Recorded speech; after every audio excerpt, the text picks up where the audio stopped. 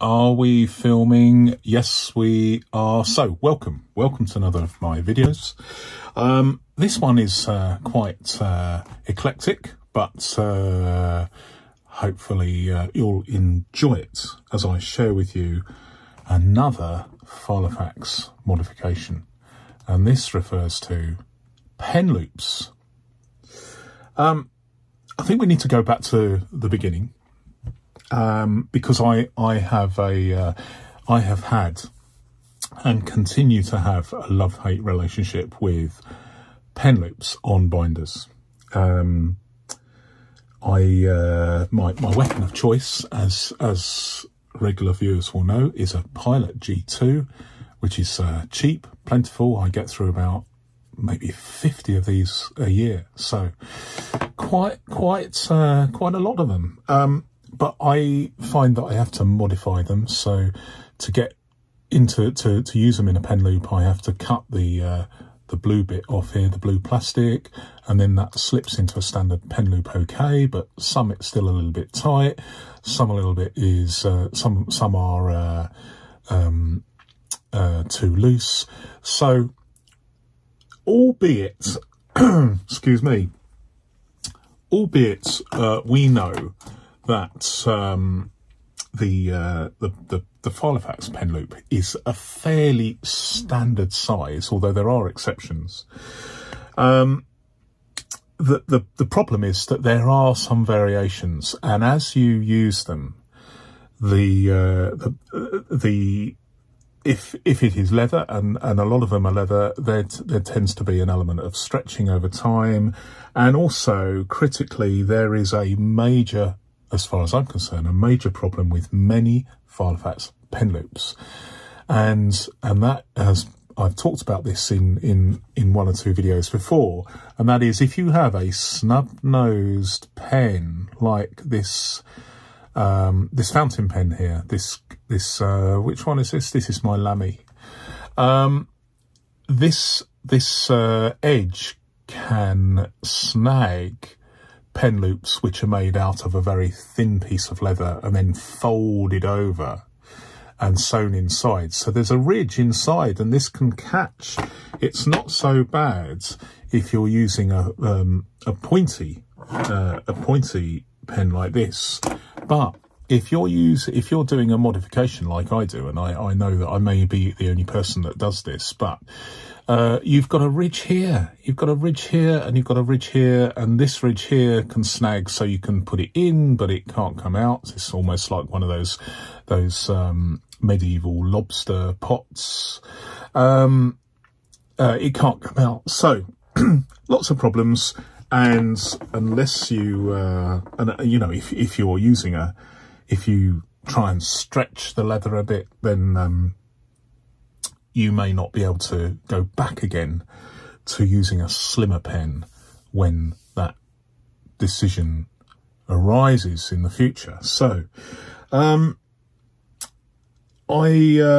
been thinking about this. I've been thinking about this for a while, and I've done a little experiment. What prompted me to do this experiment? Well, I mean, I'm waffling here, but bear with me. 3-4 minutes, and I'm still. You're saying to me, "Get to the point, Neil. Get to the point." But you can zoom. You can fast forward if you wish. In fact, what I'll do is I'll add chapters to this video so that you can in fact do that. However, this came to me when I was using a few days ago my current EDC is a Guildford Mini Extra Slim, which regular viewers will know is the smallest Filofax ever made by Filofax. Doesn't have a pen loop, and for some reason I did not have a writing implement. So what I did, I had to type out laboriously a memo on my phone, which is fine, but I much prefer as a bit of a Luddite, I much prefer writing. There's nothing quite like writing on a piece of paper, a note or a memo that you can refer to later on, as we know. So, as some of you will know, I've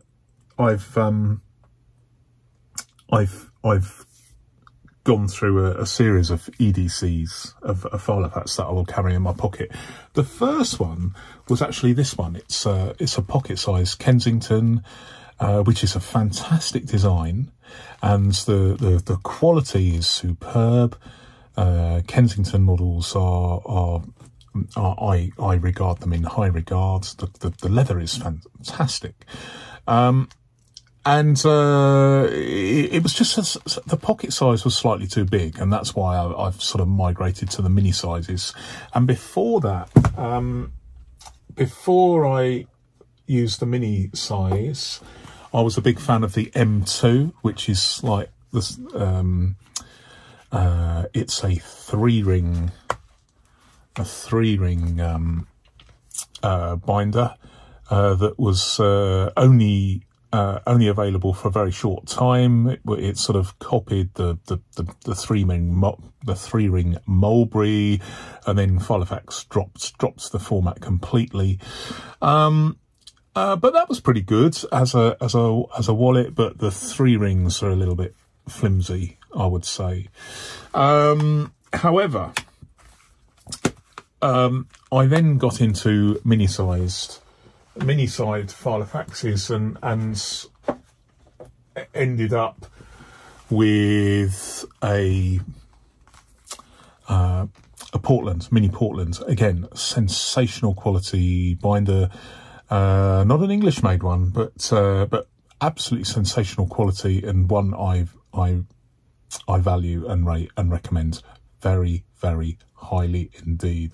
This leather is it's described as tumbled leather. I don't really know. I need to find out what tumbled leather means, but it's very, very nice all the way up the range, from the mini to the Portland Grands, which is a personal size with 30mm rings. Excellent quality, sensational, I would say. And I've used this. I've been using this as a wallet without any paper. It's fine. It does, and I'm conveniently hiding it with my hand because all will be revealed. So I've been thinking about this because I think I'll always be carrying my Guildford Mini Extra Slim because the format is so good, you know. Even a mini-sized Filofax with a pen loop can snag a pocket. It's the ease of access to extricate it and replace in a pocket, a jacket pocket or a jeans pocket, is always going to be slightly more tedious than a mini Filofax in mini size that doesn't have a fastener or pen loop. But the Portland does, and I have modified it, and I really like the effect. So let me show you what I've done. But first of all, let me show you what I also use to write with. So I do use a Pilot G2 quite often. It's my weapon of choice, but I also use, I've got a collection, I've got several of these Kaweco Sport fountain pens, and they are so small. I keep them in my pocket.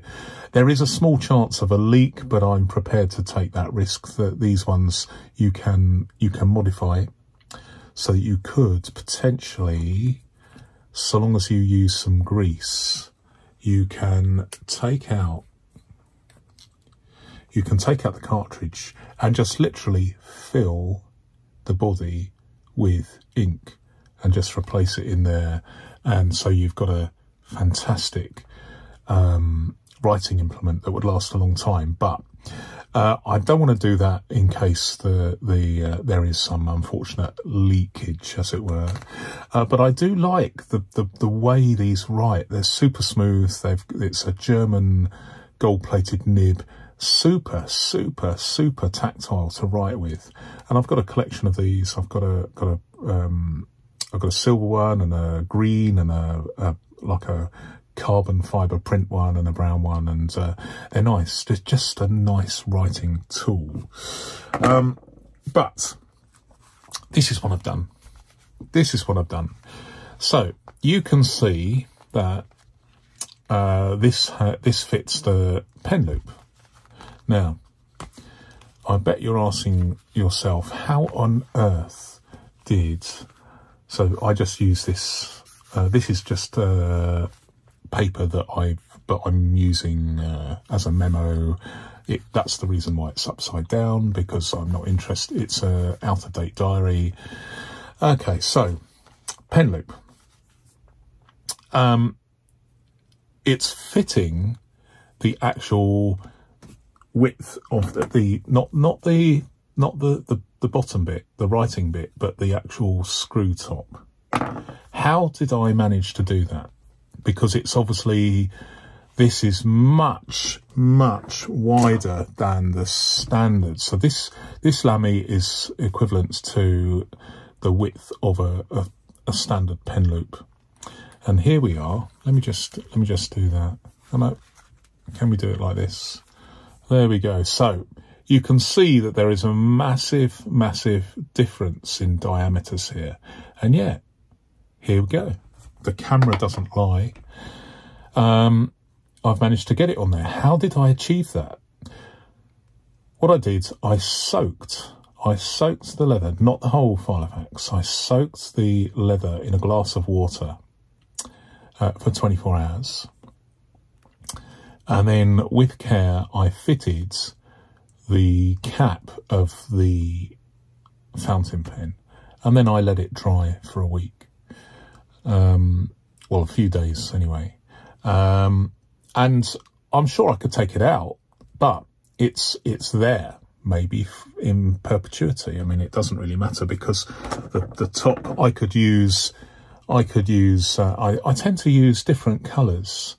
But the one I've experimented with the green one, because I don't generally the green Kaweco Sport is the one that I use the least, so I thought it'd be worth experimenting. And this is what I do. So if I want to use the pen, I don't take the whole thing out. This is really solid. I don't have to worry about slippage, or importantly, the fact that this is one of those Filofax pen loops where it's made of very thin leather and then it's folded over and stitched inside, so that there is the possibility of snagging. With this, you don't have to worry about the pen loop anymore, because the pen loop, it no longer becomes the interference denominator, if you like.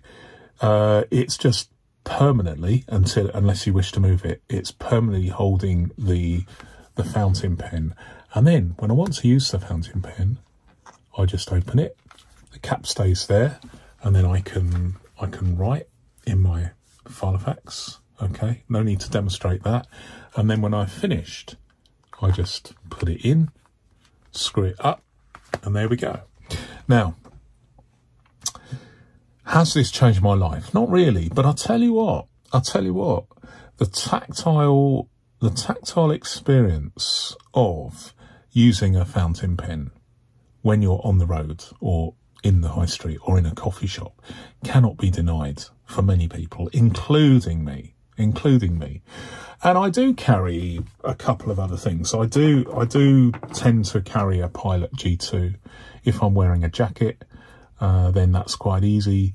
But there are many occasions where one of these pens is a bit of a pain to carry in a pocket, and so you end up maybe carrying it in a bag, or in my case, my backpack, my rucksack, if you like, rather than a bag. But lots of people, male and female, will know what I'm talking about when it comes to carrying a pen. It's a bit of a faff to have to reach for your Filofax and then reach for your pen, which is somewhere else on your person, in a pocket or in your bag or whatever.